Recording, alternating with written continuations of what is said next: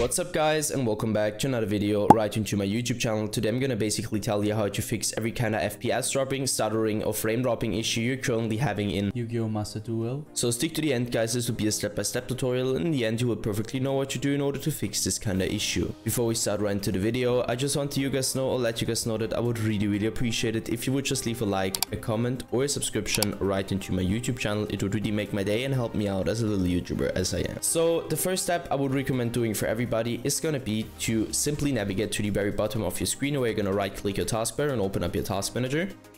So once you did that, I want you to navigate to the top left corner of your screen, clicking onto processes, and once you click processes, I want you to click CPU.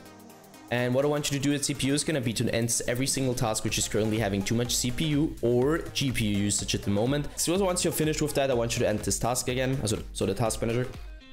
Afterwards, navigate to the bottom left corner, click on the Windows symbol, open up your settings, hit gaming, so this one, and I want you to stick around the Xbox game bar, where I obviously want you to turn this off because the Xbox game bar doesn't really come with any benefit besides impacting your performance really bad. So just simply turn this off. Afterwards, hit captures. You're gonna stick around background recording and go to record in the background while I'm playing a game, and obviously turn this off. Afterwards, hit game mode, and now I can really tell you to turn this off or on. You need to check it for yourself, and just simply stick with the setting which is working better. Go back once and hit update and security, where I want you to stick around Windows update. So download the latest version of Windows, and once you're finished with that, I want you to simply end this task and search for your graphics card driver application on your PC or your browser, and download the latest version of your graphics card driver just to provide the best possible performance in general for your PC.